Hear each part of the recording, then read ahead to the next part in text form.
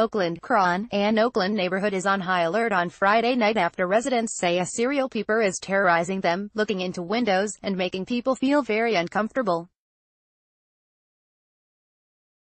Now, they are joining forces to try and catch him. Rumor has it that this Oakland neighborhood has had a peeper lurking through their yards for 20 years now. With surveillance video more easily accessible, several residents were able to capture video they've shared and believe it's the same guy. A new neighbor on Walnut Street in the Maxwell Park area installed cameras shortly after June.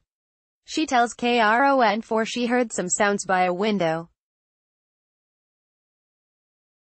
Then, when she reviewed the footage, her suspicion was confirmed. A man was seen peering into her home. He came back at least 2 more times, so she posted a warning on Nextdoor.com where neighbors chimed in, saying they'd had the same thing happen to them.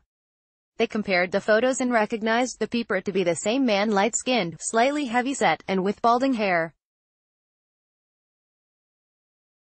They've reported this to police and now banded together to try and catch him in the act. "I was really surprised at first," said neighbor Julie Mulkerin, who caught the peeper on camera.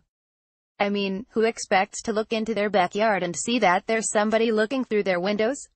So, I immediately started yelling, 'Intruder,' and he jumped back over the fence and ran away." KRON4 spoke with 3 other women who also saw who they believe to be the same man lurking too close to home.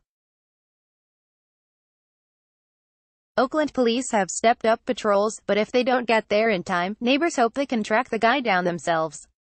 What others are clicking on? More stories.